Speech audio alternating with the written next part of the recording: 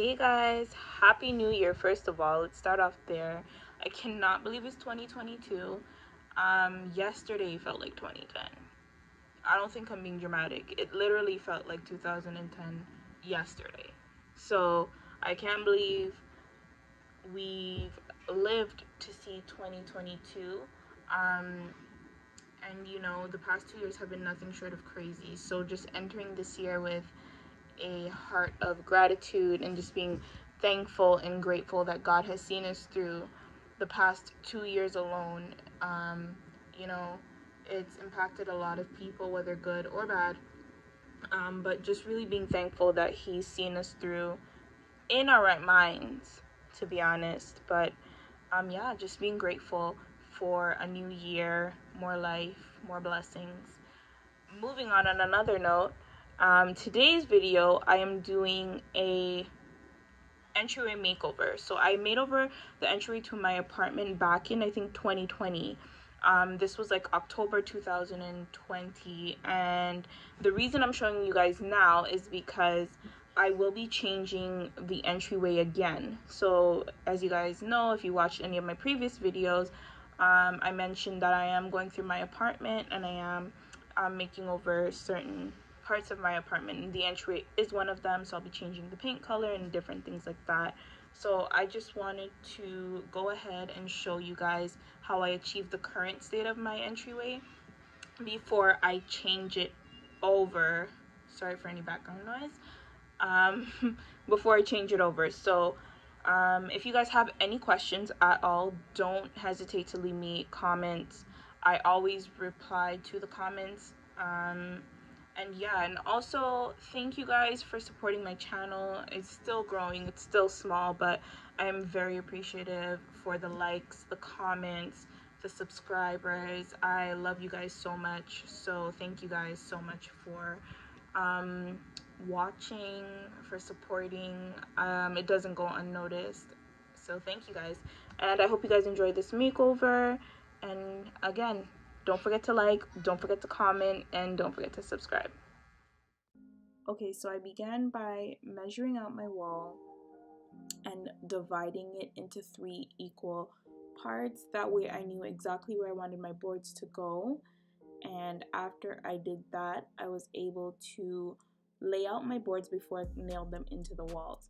Now I use very little nails because I am renting my apartment.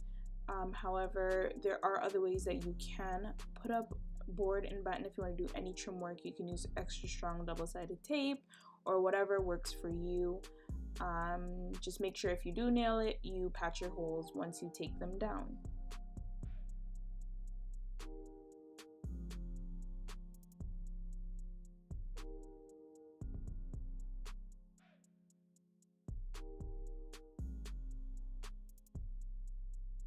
Okay, so I did begin with my vertical boards first, and then I went in and added my horizontal pieces using a level. If you're going to do this, use a level just to ensure that your boards are completely straight and you don't have any crooked boards, to avoid adding any additional holes in the wall or having to remove it and then do it all over again. You just do it once the right way and you will avoid a lot of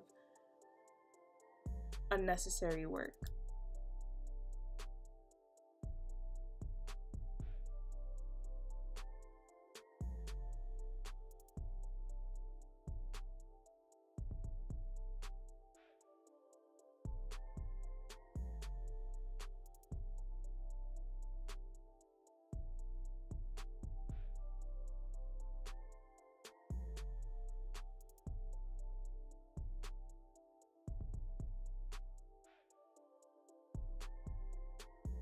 So the paint color I'm using here is called Infinite Deep Sea by Behr, and I do really like this color.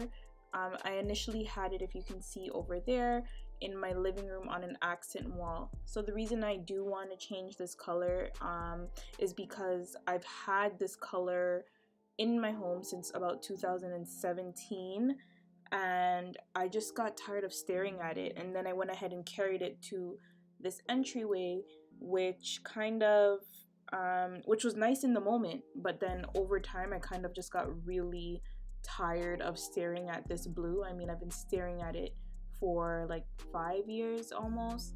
So I just think it's time for change for me. But if you guys are interested in this particular blue, it is called Infinite Deep Sea and it is Behr, so you can get it at Home Depot. It's a nice color.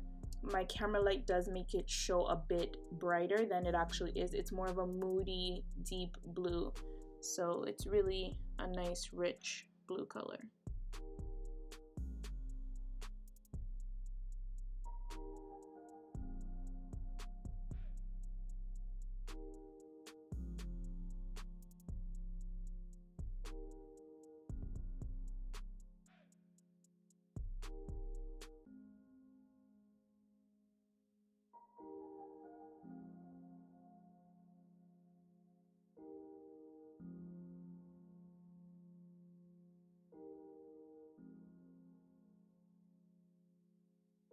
Okay, so moving right along, so now I want to create a console table for my entryway, and I wanted to DIY my console table because the ones that I seen that were similar to this design I found were a bit overpriced for my budget, and I wanted to kind of do custom measurements because the entryway here, this wall that you guys see me working on, actually is the pathway to the dining area and the living room. I didn't want anything too big that would take up too much space, so I went ahead and just decided to DIY my own table because I thought that would just be better to have custom dimensions. That way I knew exactly what I was getting myself into.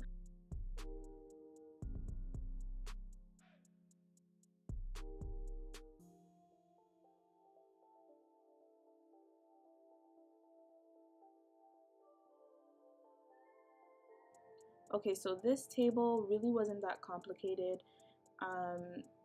What you have to bear in mind is that you have 3 sides to the table. So you know the top, you're going to cut 45-degree angles both on the left and right side, and then when you're creating the legs for the left side, you're going to cut everything on a 45-degree angle to the left, and when you're creating the right side, you're going to cut everything on a 45-degree to the right. And then when you put them together, they should match up quickly. For this particular design though, your cuts have to be precise, or as precise as you can get them, just so that you can ensure that when you're gluing the table together, they sit properly. Otherwise you're going to run into some issues and you might have to sand some things down or go back and cut over. But just making sure that your cuts are as precise as you can get them will really ensure that this DIY goes really smoothly. This is not a full tutorial, but hopefully just by visualizing what I'm doing or seeing what I'm doing here briefly, kind of gives you guys an idea of how creating, or if you try to recreate this table, how it works.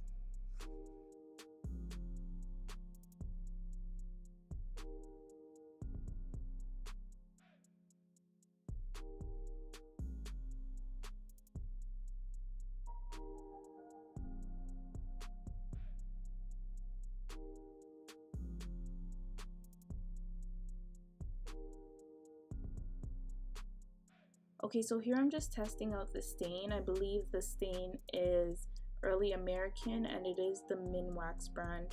Also, another tip, if you're gluing any wood together, ensure that you clean all of the glue out of your joints or whatever correctly, or when you go into stain, it will show up on the material and it looks really ugly. It leaves such an ugly yellow mark on it, so just ensure that you're doing that.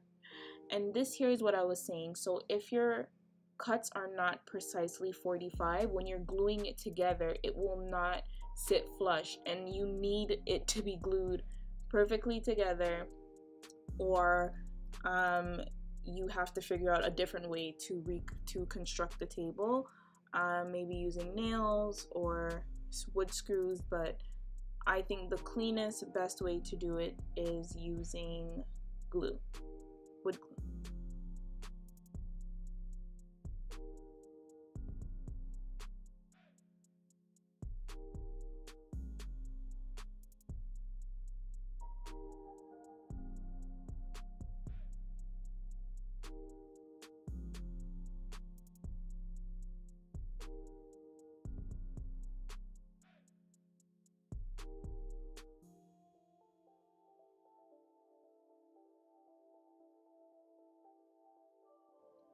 And here is what the entryway wall looks like.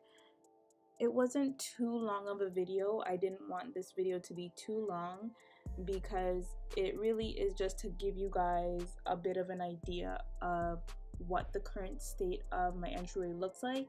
It's not exactly like this because this was fall 2020, but I mean, you guys kind of have an idea based on this video how it looks.